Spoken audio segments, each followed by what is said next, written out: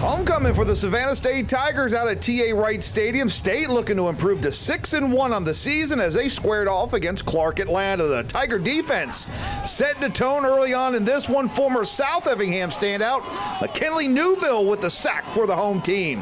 The offense, they come on the field and they grab the 7-0 lead on the short touchdown run by Shamarcus Poole. Later in the first quarter, more from the Tigers on offense. Ball gets out to Enosh Carter, and take a look at this run. Carter going to tiptoe the sidelines, cuts, spins. He does it all, goes the distance for the touchdown. Run covers 73 yards, 14-0 Savannah State. Second quarter, the special teams with a big play.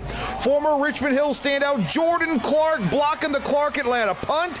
Naeem Bozeman going to scoop up the ball, and he proceeds to bring it back for the touchdown.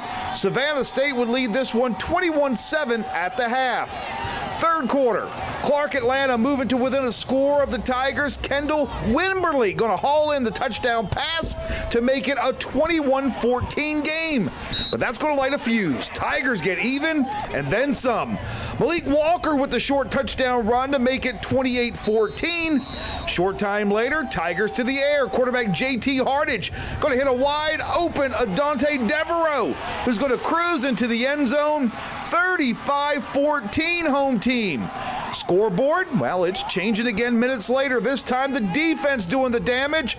Clark Atlanta looking to throw, but Tyler Moore with the big hit. Ball comes out, and Salik McCray going to scoop, and Salik McCray would eventually score. He's going to take it 67 yards for the touchdown, and Savannah State wins big on homecoming. 49-14 the final, and that sets up a huge SIAC showdown at Albany State next Saturday.